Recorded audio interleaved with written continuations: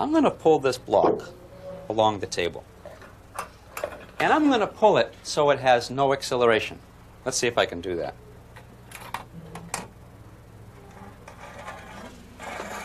Steady, steady, steady. What was the scale reading when I pulled it?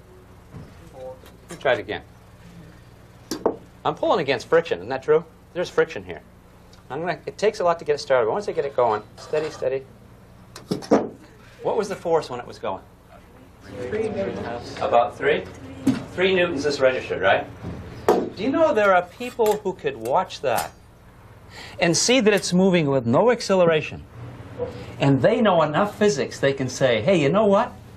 I can calculate in my head what the friction force must have been that you were pulling against.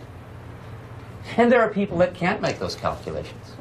But there are people who can. And all they say is, honey, when you were pulling it, it took 3 newtons to keep it going. I can tell you how much the friction was, so long as it didn't accelerate. See if you're sitting next to someone who can do such a thing in their head. Go.